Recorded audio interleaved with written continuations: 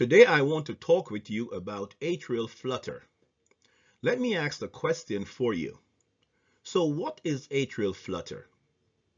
Atrial flutter is an abnormal cardiac rhythm which is typified by rapid, regular atrial depolarizations at a rate of approximately 300 beats per minute and a regular ventricular rate of about 150 beats per minute.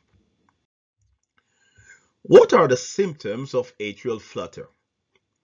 These patients will present with palpitation, shortness of breath, fatigue or lightheadedness, as well as presyncope. Sometimes there is an increased risk of atrial thrombus formation that may cause cerebral and/or systemic embolization. Patients may also present with angina and hypotension.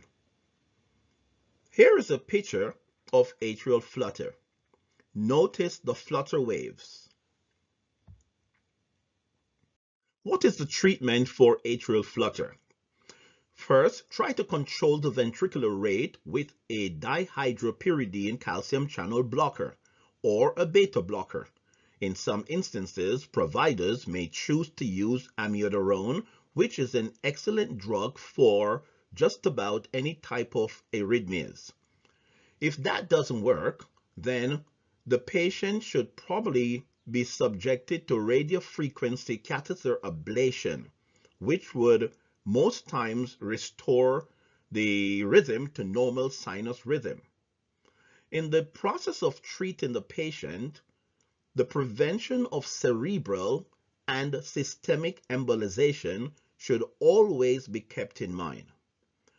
Well, thanks for watching. Please don't forget to like, share, and subscribe.